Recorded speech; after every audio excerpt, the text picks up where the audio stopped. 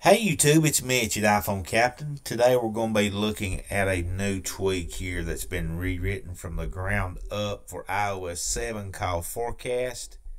And if you remember in iOS 6, this was one awesome tweak. Now it's even better.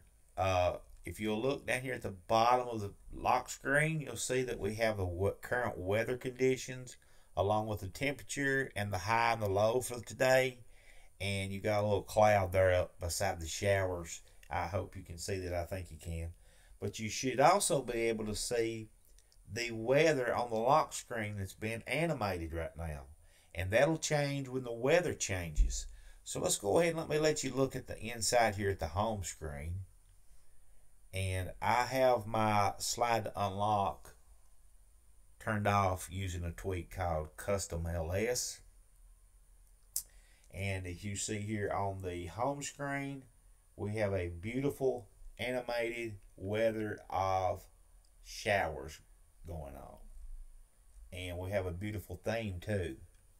This is called Oxygen for iOS 7 if you're wondering what it's called. And it is about 149. I'll be doing a video on it hopefully very soon. So alright guys, let's take a look at some of the settings you got for Forecast. As you can see here, you got show the current weather.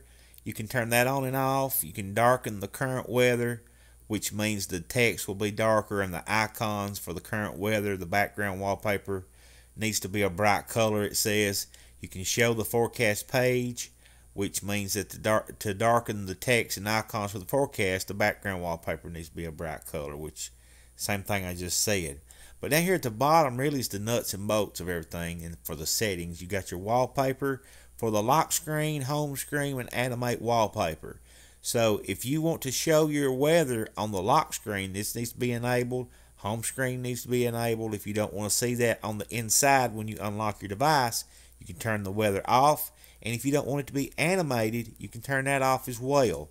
So that's pretty simple settings, and it's pretty awesome, guys. Be sure to grab it, guys, in the ModMy repo for 99 cents. I think you'll really enjoy it.